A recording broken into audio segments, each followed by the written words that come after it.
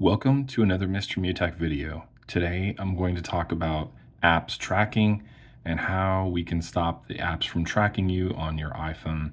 You may want to disable this or just check and see what apps are currently tracking you. So I'm going to show you how to do both of those things today.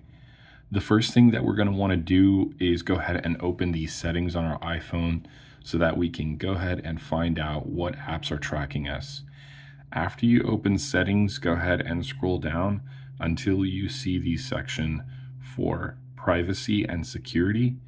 Go ahead and tap on privacy and security option, and then you're going to see the second option is tracking.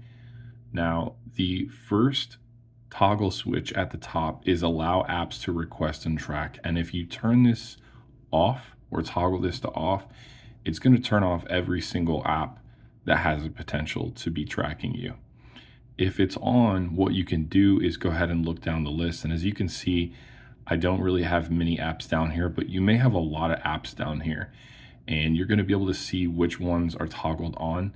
And those are going to be the ones that are tracking you on your iPhone device. So if you want to double check those and go ahead and just toggle those off if you don't want them to be tracking you, that's going to help you to stop any further tracking that you might have approved in the past. Hopefully this was helpful for you guys, and if so, feel free to give me a thumbs up. Thank you so much for watching, and have an awesome day. Take care.